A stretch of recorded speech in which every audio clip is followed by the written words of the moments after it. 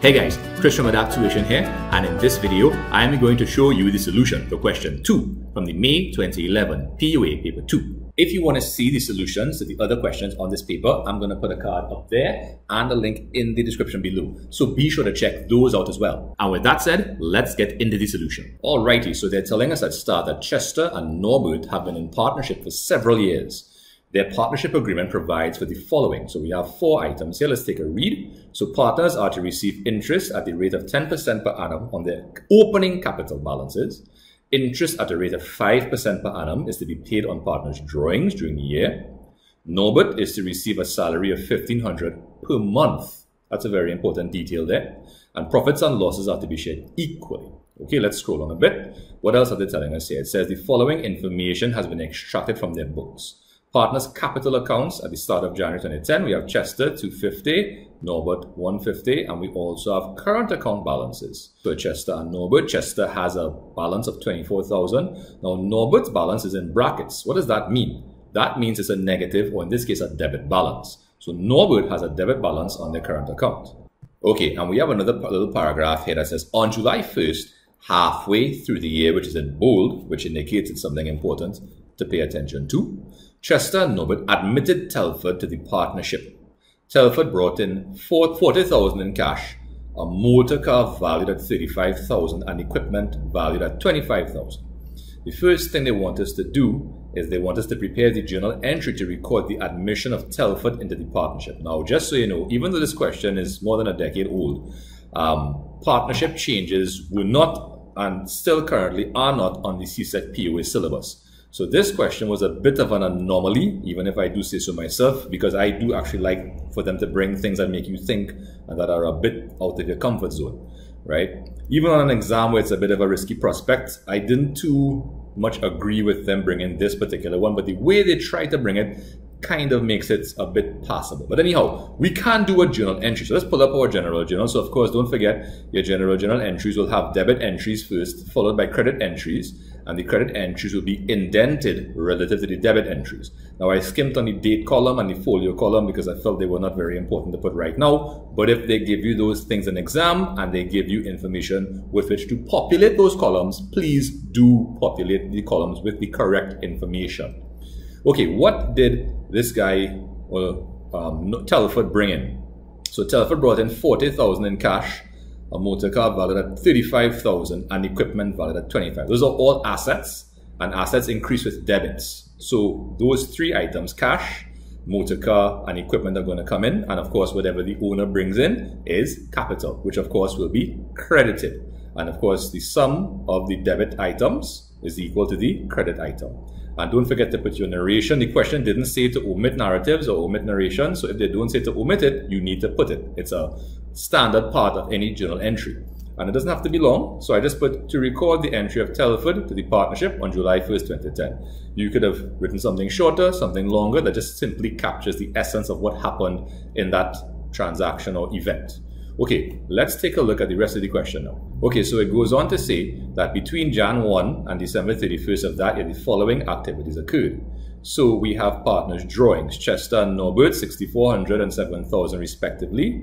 We also have net income of $122,330 was earned evenly throughout the year. So you see that phrase, was earned evenly. That means basically what they're saying is that the $122,330 was accrued almost like in equal components every month. So if you were to divide $122,330 by 12, so every month they earned that portion. So it wasn't that they were earning little bits in the first half of the year and all of a sudden revenue or net income jumped up, right? Or that it was they earned a lot in the early part of the year, nothing in the middle, and plenty at the end.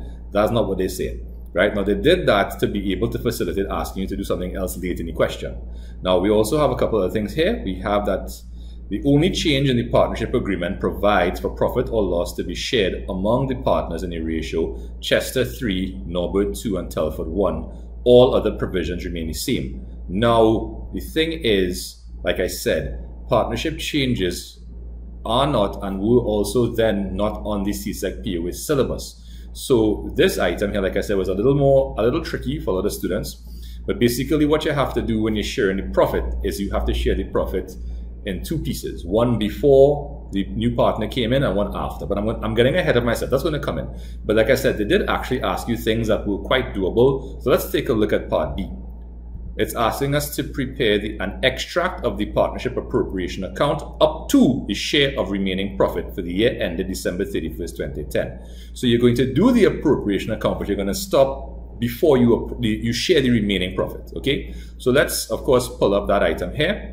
Chester, Norbert and Telford appropriation account extract. You can put partnership appropriation account as they have it there. That's fine. And so FYE stands for the year ended. So for the year ended 31st December 2010. So the first thing I'm going to put in here is of course the net income of 122,330. So let's populate that item.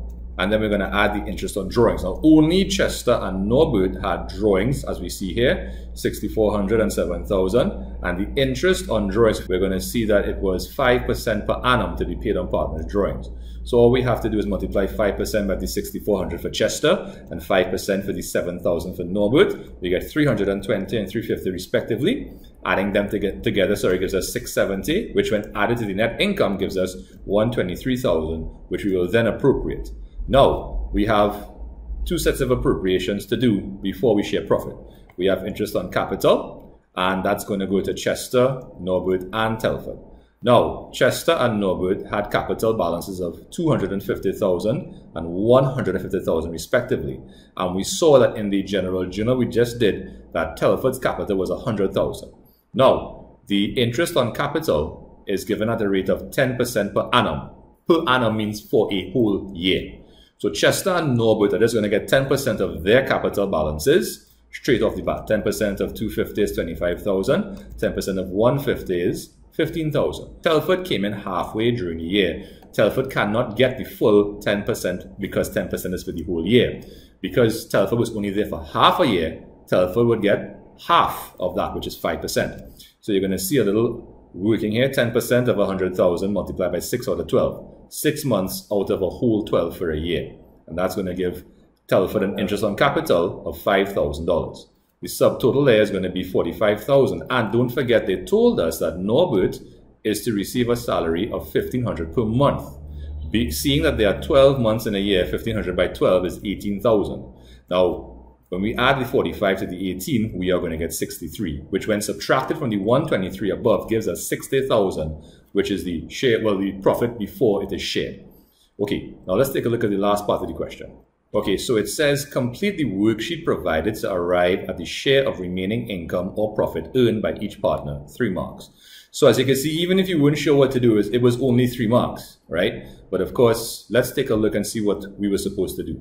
So I have here Chester, Norbert and Telford statement showing share of profit for the year ended 31st December 2010. So like I said, what you have to do is you have to split the 60,000 we just found into 2 periods. The period before the new partner came in, and the period after the new partner came in. So the partner came in exactly halfway in the year. So therefore we're going to split the 60 into 2 sets of 30. The 30,000 between Jan 1st and June 30th. And the remaining 30 between July 1st and December 31st. So we're going to start with the 6-month period ended 30th June. So if you remember, the partners were sharing profits and losses equally prior to the entrance of Telford. So that means out of the 30,000 that was available, Chester will get 50%, which is 15,000, as will Norbert. So that of course will give them in total the 30,000 going to them. Now, for the 6-month period ended 31st December, so from July 1st to 31st December, you have Chester, Norbert, and Telford. Now, they did say that the only change in the partnership agreement provides for profit or loss to be shared among the partners in the ratio Chester 3, Norbert 2, and Telford 1. So that's a 3, 2, and 1 split. So you have to add 3, 2, and 1, which gives 6. And then you're going to put each of those numbers over 6. So it's a 3/6 to Chester, 2/6 to Norbert, and 1/6 to Telford. So the profit to be split, of course, is 50% of the 60, because the 60,000 was for the whole year, and 6 months, the remaining 6 months after Telford joined, represents half of the year. So half of the year's profit is going to be shared here. So, like I was saying, Chester will get 3/6 of that, Norbert will get 2/6, and Telford will get 1/6. So 15, 10, and 15 add back to 30, and everything is shared out. Okay, now the last thing they want us to do is the current accounts. Let's take a look there. Okay, so just confirming what I said, prepare the current accounts of the partners as at December 31st, 2010. Okay, so the opening balances given to us were 24 for Chester and negative 15 or debit for Norbert. So we're going to put in Norbert's balance on the debit side and we're going to put in Chester's balance on the credit side. Now, what goes in the appropriation account? Well, the earnings and withdrawals of the partners. The earnings are such things as the interest on capital, the salary, and the share of profit. So we have two sets, one for just Chester and Norbert and one for Chester, Norbert, and Telford. What about the withdrawals? What are withdrawals? Well, literally the drawings which were given to us in the question and the interest on drawings as calculated in the appropriation account. Now, seeing that those are all of the items to go, we have to balance off now. So to balance off, for example, for Chester, you'll add up everything on Chester's credit side, add up everything on the debit side and find the difference. So clearly the balance will be carried down from here. Same thing for Norbert, you add up all the credit items, you subtract all the debit items, and that balance will be carried down from the debit side. And Telford, of course, would also have a balance carried down from the credit side. Let's put those balances in. And of course, as we see when we add down both sides now, the totals end up being the same under each column on both sides. So for Chester, you have 79 and 79, Norbert 58 and 58, Telford 10 and 10, and we bring down the balances like so. And that's it for this question. Okay guys, so there you have it. That's the solution for question 2 from the May 2011 POA Paper 2. If you have any questions about it, please feel free to leave it in the comment section below and I'll get back to you as soon as I have a chance. If you want to check out any more videos, I'm going to put some cards up here. Don't forget to subscribe and be sure to check out my website where you'll find some pretty useful POA handouts. Anyway guys, as per usual, thank you so much for watching. Take care of yourselves and I'll see you next time. Bye.